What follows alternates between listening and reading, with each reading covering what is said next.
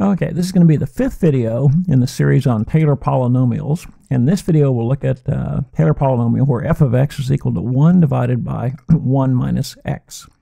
Now, a lot of my students are a little bit confused about this because in the previous videos, we've done what we call common functions. We did the sine of x, the cosine of x, e to the x, and the natural log of x. But when you see 1 divided by 1 minus x, the question is, why is this one special? What's so important about this? Now, if you look at the graph, it's just really a rational function, and it has an asymptote where x is equal to 1 because you'd have division by 0. So it looks like this. So this is what the graph is. And we're going to be particularly interested in this area right around 0, say from about minus 1 to 1. So we'll center our Taylor polynomial there. Now, we'll follow exactly the same process that we did in the previous videos. So if you haven't done it yet, I would definitely watch those previous videos to get an idea of how we get to this point. Then at the end of this video, we'll take a look at why this particular function is important and why it fits in with those other 4. So let's begin by following exactly the same process and deriving the polynomial just like we did in the previous videos. Now, in those previous videos, we started with a definition. So again, the definition of a general Taylor polynomial centered at some point x equals c would be this top definition right here. And as we did in the other ones, if it happens to be centered at 0, then it's defined to be a Maclaurin polynomial, and it takes this form right here. And since ours is centered at 0, the first thing we'll do is take this definition and just copy it onto our page because it'll make it easier to find the coefficients. So to begin with, let's just go ahead and write that definition down. And if you put it down, it'll look like this. So what we've got is we want to find these coefficients. So just like we did in the previous videos, we'll need to find the derivatives and evaluate the derivatives at 0. So we'll use exactly the same steps that we did before. So again, on this side, I'd build up 2 columns, and we'll go ahead and put the derivatives in this column. So this will be find the derivatives right here. So in this side, we will find the derivatives. And that'll take care of that column. Then I would work in 2 columns. So in this column over here, it will be to evaluate the derivatives. So evaluate each derivative. And we'll evaluate those derivatives at x is equal to, in this case, 0. So it'll look like this. Again, just exactly like what we've done in the previous videos. To start with, we'll write the original function down. So f of x is equal to, and in this case, it's 1 divided by 1 minus x. Now, a suggestion, if you left it in this form, you're going to have to use the quotient rule to find the derivatives. So the first thing I would do is change the form, and I'm going to do it like this. Put parentheses around this and make it to the first power. So if I move it from the denominator to the numerator, I can write it like this, 1 minus x to the negative 1 power. Now, the reason you want to do that is that gets you away from the quotient rule. If I do it like this, now I can use the chain rule to find the derivatives. So let's go ahead and try that. So we'll find the first derivative, and using the chain rule, now remember what the chain rule says, it's the derivative of the outer part times the derivative of the inner part. So this would be minus 1 times 1 minus x, and instead of the negative 2 or 1 power, now it's to the negative 2 power. And I'm going to go ahead and rewrite that now, and I'll also then times the derivative of what's on the inside, which is a negative 1. So that's the derivative of the outer part. This is the derivative of the inner part. Now, a negative 1 times a negative 1 would turn into a positive 1, so this will become 1 times 1 minus x to the negative 2 power. And then I'm going to go ahead and rewrite it back in the original form again because it'll be easier to evaluate later on. So this is the same thing as 1 divided by, this would be 1 minus x, and I'll take this negative 2, move it back to the bottom, make it be a positive 2. So it looks like that. And we'll find a couple more derivatives. So the second derivative,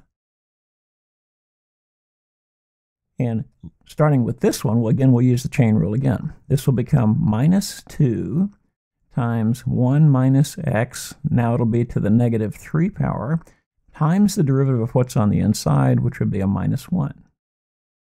Now again, minus 2 times a minus 1 would turn into a positive 2 times 1 minus x. This time it'll be to the negative 3 power. And again, I'm going to rewrite that in this original form again, just because it makes it easier to evaluate. So I'll leave the 2 in the numerator and make this be 1 minus x now to the 3rd power. So that's the second derivative. And we'll find one more. So the third derivative would be, and again, just use the chain rule on this. So that's going to be negative 6 times 1 minus x to the negative 4 power, times the derivative of what's on the inside, which is a negative 1. Now the two negatives make a positive, so that'll turn into a positive 6 times 1 minus x to the negative 4th power. And again, I'll do the same thing I did in these previous ones. I'll rewrite it with a positive exponent. So this becomes 6 divided by 1 minus x to the positive 4th power. So it looks like that. So now I've got the original function and the derivatives. Now, just like in the previous videos, we'll now take each one of these, come straight across, and evaluate them with x is equal to 0. So on the first one, if you take a 0 and plug it in for x, you would have 1 divided by 1 minus 0, and that's going to give you a 1. Now, plug a 0 into the second one. So this would be 1 divided by, this would be 1 minus 0 squared. And if you evaluated this, you would also get a 1. Now let's go to the second derivative. Again, it's 2 divided by 1 minus 0 squared. The denominator will become a 1, so that'll turn into a 2. And then finally, in this last one, you'd have 6 divided by 1 minus 0 squared, which would be 6 divided by 1, which would be a 6. So this will give you these the blue coefficients up here as we put them in the thing.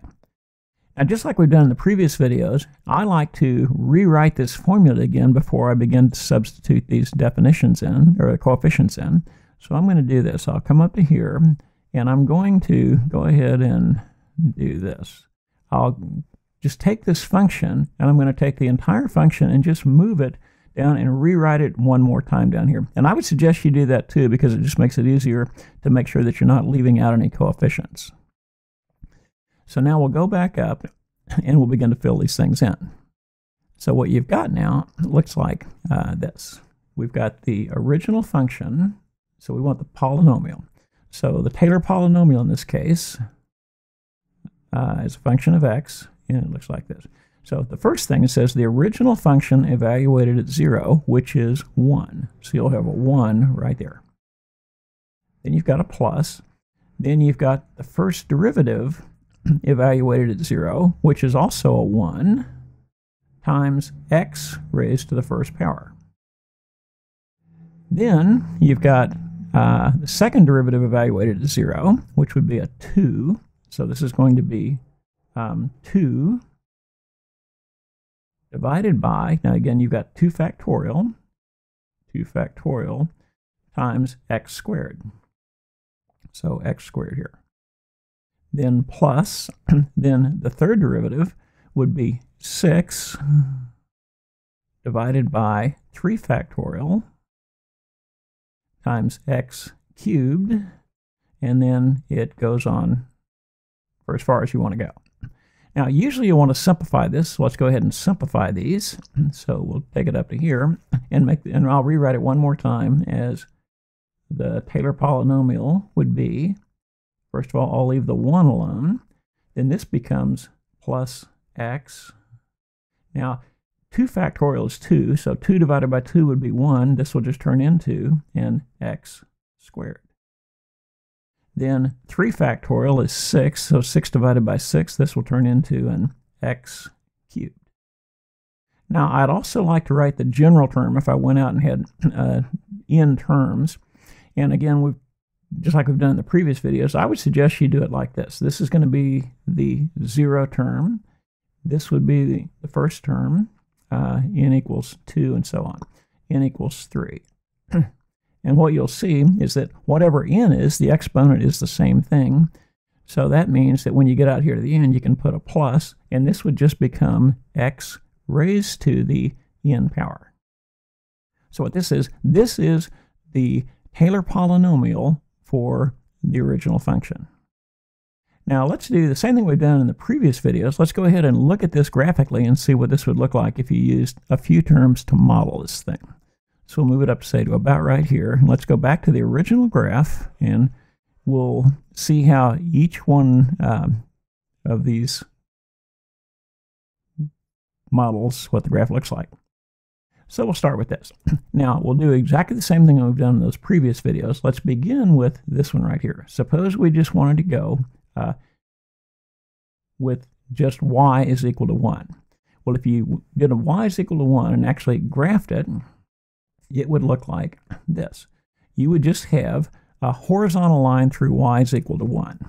Now let's zoom in just a little bit on that and see what this thing looks like. So we'll get in here and go in a little closer here. And we just want to concentrate, say, on this area right in here. So that gives you the pink graph, y is equal to 1. And again, not a very good model, because immediately, the only place it's really any good is when x is equal to 0. It immediately separates from the graph and you don't get a good model. So let's do the same thing that we've done in the previous videos. Let's go back and try adding more terms to it. So now if we came up here and added a second term to it, so let's do y is equal to 1 plus x. And what that would look like would be this. We'll go and do this graph, and that's this yellow line right here. So you've got a straight line that goes through it, and again, it starts out as a good model, but it begins to separate fairly quickly here. And again, we'll get in reasonably close to take a look here.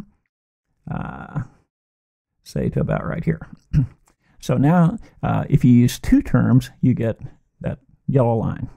Suppose you added another term. So let's go back up and let's add these first three terms.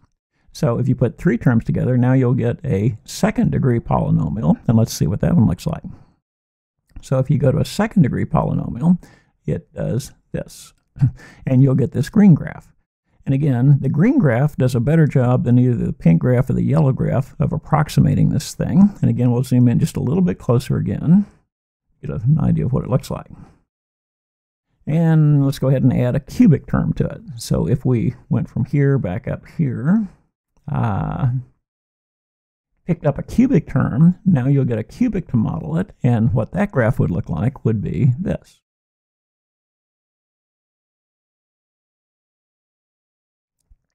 Okay, so you get this red graph. Now again, the red graph does a better job than the other ones. Each time you add an additional term, you get a little bit better model. The model tends to conform to the blue graph. The original graph is that blue graph right there. And then finally, just to see what it looks like, let's say add one extra term. So suppose you had a fourth degree polynomial, and it'll be whatever this next term would be right here. And let's just take one quick look at that one.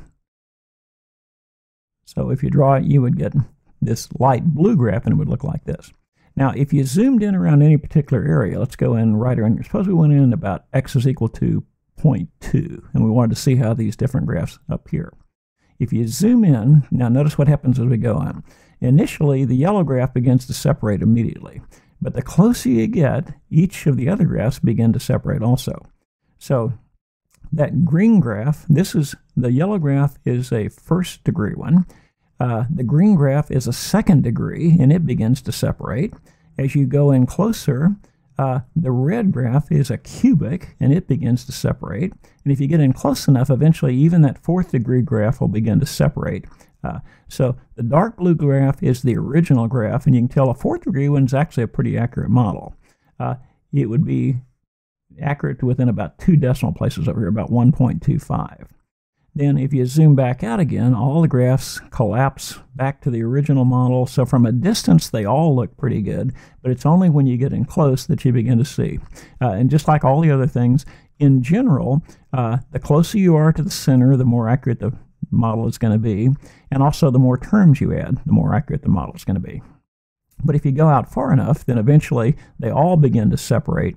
And that's what the thing looks like. So anyway, this is what Taylor polynomial for 1 divided by 1 minus x looks like. Now, one last thing let's look at is why is this one important? So let's bring this back down and take one last look at why this thing fits in with the sine, the cosine, e to the x, and the natural log of x. Okay, now to start with, a reminder then, what we've got is this: f of x is equal to 1 divided by 1 minus x.